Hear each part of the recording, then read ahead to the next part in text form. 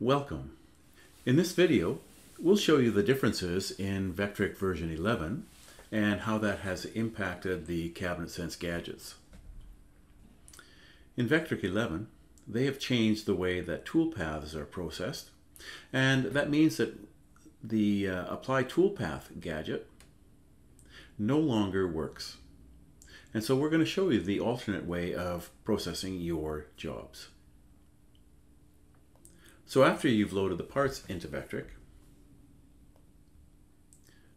the first thing we're going to do is do our toolpath checker, which brings in our toolpaths.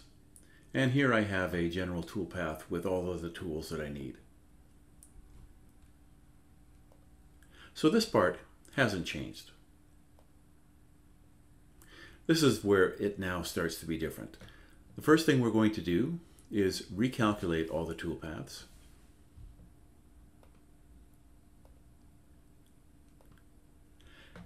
And on the right, where you're looking at the toolpaths, you're now seeing the check marks against the toolpaths that are actually required for this job.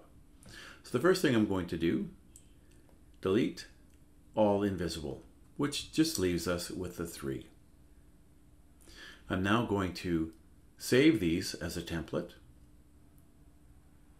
And I'll just put it back into the same place. And I'm going to call it job. And I could have the job number or whatever, but I'll just simply call it job. Okay. Now delete them all. And now we're going to go back and we are going to optimize. Oops, nesting. There we go. So new in version 11, you can see that you're seeing the sheets in your toolpaths. First thing we need to do is select all sheets and now open the template. And I'm going to open up the one I just saved called job. And Vectric is going to apply it to all of these sheets in this job. Okay, and so now we have sheet 1, which has nothing, sheet 2, and sheet 3.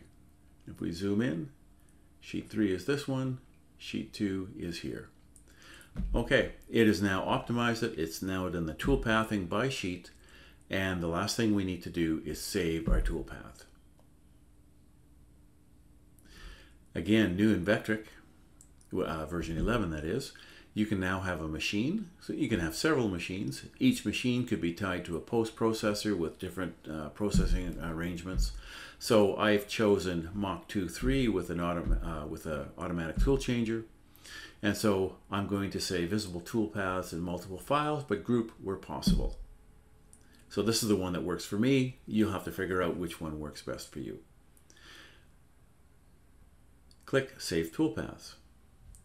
And once again, I'm going to save my job into the same place. So let's save it.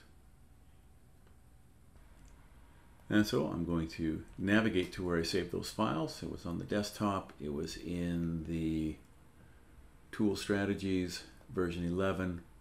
And here are your sheets, sheet 2 and sheet 3.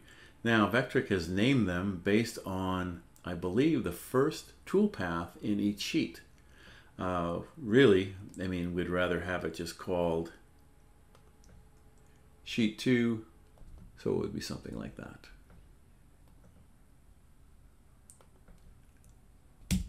Etc.